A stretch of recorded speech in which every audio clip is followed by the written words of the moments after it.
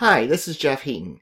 In this video, I'm going to show you some helpful functions that I've created in Python that make use of pandas, in particular for pre-processing data that you want to send into Keras or perhaps some other deep learning type neural network. Now, this pre-processing is typically for predictive analytics type data where you've got a couple of or perhaps many columns that are categorical or continuous values, and you want to transform them. Now, if you're dealing with images or other high-dimensional data type like audio, you'll use entirely different methods to pre-process this. This is dealing with named fields where you want to encode categoricals, so like textual values, numeric values, and other things. So this is used heavily in my applications of deep learning class. However, you can use this for really any sort of project where you want to encode this sort of data. Now, there's a whole lot of different ways that you can encode data to go into TensorFlow. It depends really on the volume of data. This is really if you're dealing with data sets that fit into Pandas nicely. Pandas is definitely not the only way to prepare this sort of data. PySpark is sort of the method of choice that I use for bigger data sets. But this shows you these functions and how they're used. So if you go to my GitHub repository for my class, I have them all here. Now, you don't have to be in my class to make use of these. These are functions that are useful for any sort of encoding from Pandas type data into Keras. These are the functions. So I give you a URL to this in the description of this video, but we're going to go ahead and I'm going to show you how to set this up really pretty much from scratch. So the first thing we're going to do is create a new Python 3 notebook. What I suggest doing is just go ahead and copy these. You can also put them into a reusable pandas file. For my class, I don't really make this a library or anything. I like to sort of emphasize that they're really pretty simple functions. Each one of them is not that many lines of Pandas code. It just keeps you from having to reinvent the wheel on all these sort of operations that I commonly do. So you have the file here, or in the cell. I'm going to go ahead and run that. Little star there indicates that it's running. As soon as we have a number, it's done. Okay, now that that's done, we need to just set up some data to actually load in a Pandas data frame.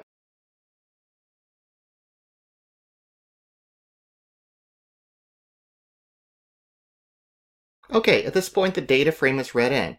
If we just do this, it shows you the data frame. This is the classic iris dataset. So now we can do some transformations on it with these other functions. So let me just start sort of at the beginning, and I will go through each of the functions and show you some of the things that it might affect on that data set. I'm actually going to have two data sets so that we have some different types of data to actually look at. So now I have two data sets loaded. I can see the iris, or I can see another data set that is the miles per gallon for cars. Both of these have different types of data that will help me illustrate the functions that we're going to make use of. First, we'll look at encoding dummy variables. So if we look at the iris data set, we can see that we have four columns: the sepal length and width, the petal length and width. Those are numeric values. And then we have the species. The species is text. So we don't want to do any sort of fancy natural language processing on that. It's a categorical. There are three different distinct species types that are in the iris data set. What you often want to do with a species such as that or a categorical value, is we want to encode that into dummy variables. So since there are three distinct species of iris, we would like to blow that out to three fields so that we have one that has a value of 1 if it's iris setosa, and then the other two will be 0. Then the next dummy variable is for the next species, and then the third is for the third one. So you basically put three sort of Boolean on-off values, and only one of them will ever be true, indicating which of those three species it was. To do that, you make use of the encode text dummy function. So now it's encoded, so let's print it out again. This said that we want to use this is the data frame that we're passing in, and we wanted to encode species. So let's just see what effect that had. Look at this. You'll see that the three dummies were added. So we have species setosa, species versicolor, and species virginica. Those are the three different types of iris. And now you have all of these. If you go through the entire thing, now it switches to the last one. The rows in the middle are cut out, so we never see the middle iris, but it has effectively turned those into dummy variables for us. When you are accepting something like the iris species as one of the inputs, so it's not what you're trying to predict. If you're trying to just send values in as part of the input, that's how you'll encode it, as dummy variables. However, for the iris set, often you will not, or usually you're trying to predict the species. So in that case, you will do something different. You'll index encode it. So let me go ahead and run this part again. All I did there was just reload it. So species is back to what it was before. But now if we try it this way, same sort of thing. It executed this, but notice it did return an array. So this, you would often want to capture that. So this encoded it to an index, and it kept the species. So this variable that we assigned here, this is the species. So this is a lookup table. If we look at what it did to the data set, we'll see why we need that lookup table. Here you can see that it replaced species, but species is no longer a text value. It now is an index, 0 and 2. Again, the middle ones were cut out. So that 0 means that it is the first one. So those zeros used to be iris setosa. And the 2s used to be iris virginica. The iris versicolor, the blue flag iris, is the ones in the middle that all got cut out. So you don't see any of the ones, but they are there. Trust me on that one. So now let's try to encode something else. I'm going to go ahead and reload my data set because I've modified it. And we'll see that iris is in fact reloaded.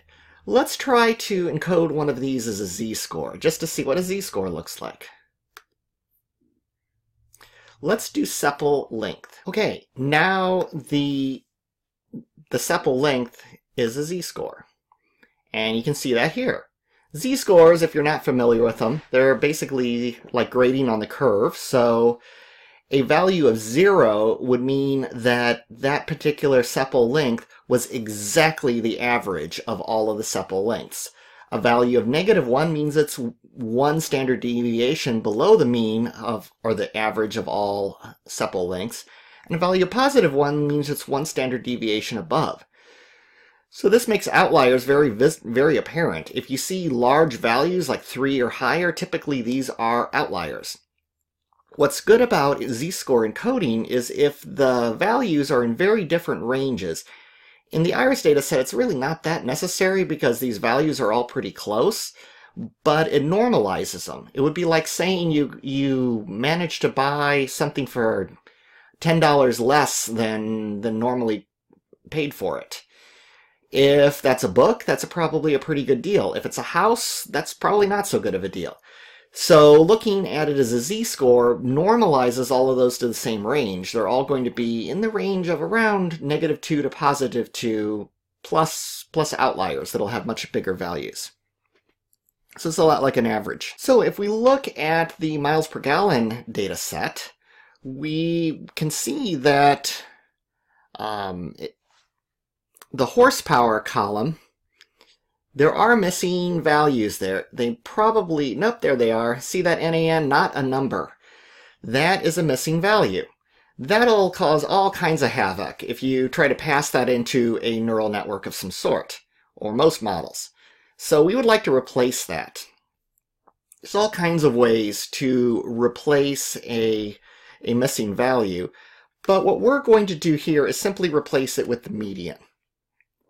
Now it's important to say that the median calculation is the median of horsepower with the missing values gone. You can't typically calculate a median with missing values in there. There's some techniques for doing that. Usually you just calculate it on what's not there.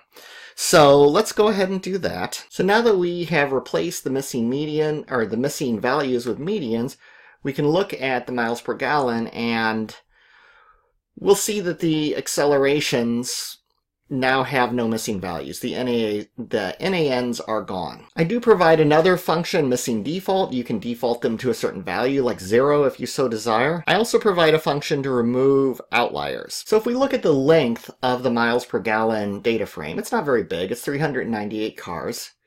We can remove all of the rows where outliers exist. So let's go ahead and try that on the acceleration. So if we execute this, what that says is any acceleration that is more than plus or minus 3 standard deviations, remove. So anything that has a 3 plus or minus standard deviation is usually considered an outlier. Now remember, we had 398 rows. Now let's see how many rows we have. 396. So it removed 2 rows that were outliers. Those were cars that were either really, really fast on acceleration or really, really slow. Okay, we're going to look at one last of my functions that I provided for encoding these. So I've encoded the iris data set so that the species is an index now. That's evident by this. Now we want to change this into 2 NumPy arrays, x and y, for the neural network to predict, or to fit on. So x is going to be what we're providing it to predict. Those are those 4. And then y is what it's trying to predict. So since species is a index, a discrete integer value, my function that I provide to encode into 2 NumPy arrays will detect that and make it a classification problem. So what we're going to do is do the function called 2xy. What this says is take the iris data frame and use species as the target. So species is going to become the y. And what it does is it creates 2 NumPy matrices. So if you look at this, if it's NumPy, you can always do shape on one of these 2, and it will tell you the shape. So there's 150 rows in the iris data set, and there's going to be 4 values. Those are the 4 measures of the iris. So if we print out x, this is what it looks like. So those are the measures, all 4 of them, and they're as an array, a NumPy array. If we print out y, so this is what it's trying to fit to. These 4 inputs are that. Notice there's no column names because it's now just a pure numeric matrix ready to go into the neural network for fitting. This is input neuron 1, input neuron 2, input neuron 3, and input neuron 4. If we do y shape, 150, 3. Why are there 3 values? Well, this is a classification neural network, so we're assuming that the outputs are going to be, so you're trying to classify 3 irises, so you're going to have 3 output neurons, dummy variables essentially.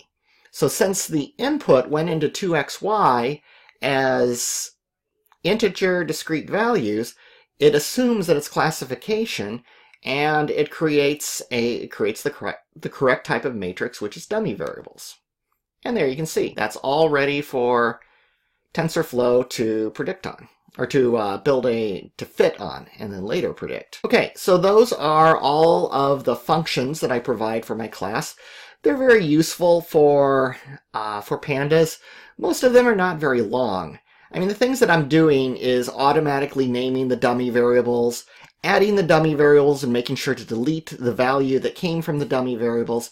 So they're all just relatively straightforward. I will show you the one last function that I saw up there that I almost forgot. HMS string. I do this when I'm timing things. It basically just prints out an elapsed time. So that was 60 seconds, which is a minute. And if that way I can time things, see how long they take, compare CPU to GPU, that kind of fun thing, and however many seconds is in there, that's how many it's going to print in a more readable form. Because 60,000 seconds, what does that really mean to me? But 16 hours, 40 minutes, that means something more to me. All right, this is the end of this presentation. Thank you for watching. If you would like to stay up to date on other things that I do, go ahead and subscribe in YouTube and you'll get such updates. Thank you for watching.